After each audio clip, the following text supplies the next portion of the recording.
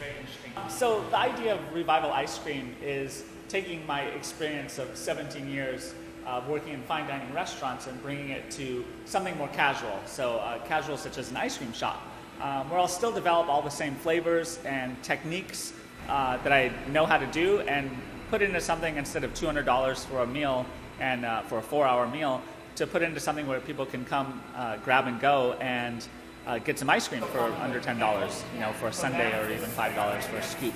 But I still try and think of it as a working restaurant, in the sense of we go to the farmers markets, we get produce from there, that dictates the flavors that we're making, and you know, in a couple days after the market, then it'll be in the display case and it'll be ice cream. We do all of the toppings in-house, and we're even making our own sodas. We're making our own fermented beverages, such as ginger beer, and eventually we'll be making kombuchas, and those will be for our floats. And so, yeah, the idea is to bring back the idea of craftsmanship into an ice cream shop, which I think has been kind of lost in that sense, and to bring that there. So we have an open kitchen where people could see that we're actually producing everything, and to try and be as transparent as possible on the ingredients that we use, the techniques that we use.